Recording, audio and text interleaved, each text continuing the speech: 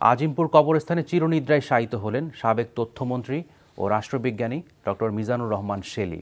এর আগে সমরিতা হাসপাতালের হিমঘর থেকে ডক্টর শেলীর মরদেহ নিয়ে যাওয়া হয় গ্রিন রোডের বাসায়। সেখানে তাকে শেষ বিদায় জানাতে আসেন নির্বাচন কমিশনার মাহবুব তালুকদার, প্রধানমন্ত্রীর অর্থ বিষয়ক উপদেষ্টা ডক্টর মশিউর রহমান, জাতীয় ঐক্যফ্রন্টের আহ্বায়ক ডক্টর কামাল হোসেন, বিএনপি মহাসচিব মির্জা ফখরুল ইসলাম আলমগীর, বিশ্ববিদ্যালয়ের শিক্ষক, সাংবাদিক, আইনজীবী সহ অনেকেই। পরে বাদ-জোহর গ্রিন রোডের ডরমেটরি মসজিদে জানাজা শেষে তাকে আজিমপুর কবরস্থানে দাফন করা হয়।